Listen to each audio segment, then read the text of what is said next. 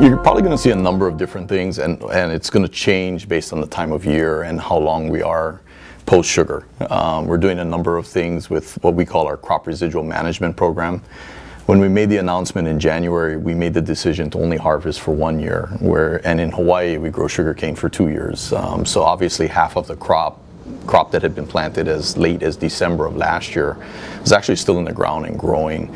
And so what we've done is we've come in and mulched a lot of that young cane, and so we've laid that vegetative material on the ground, and that's really to serve a couple of different purposes, but mainly for soil erosion, to minimize or limit the amount of soil that erodes based on water and wind. So unfortunately, it's not going to be lush and green, but it will, hopefully keep the dust down. That's going to tend to be a little more brown. We are planting cover crops in a number of areas that are sensitive to wind erosion and rain erosion, along highways, along residential areas. So those areas will tend to be more green because they're actually planted crops specifically to hold down our erosion. And then of course we're working on expanding our diversified ag operations, and so hopefully that will also promote a lot of the very similar green lush type surroundings that you see now with the sugarcane.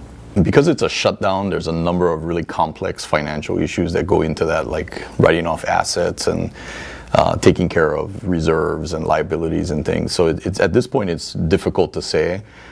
We've really been on the ground operationally focused on getting the sugar crop in, and that's really where it starts.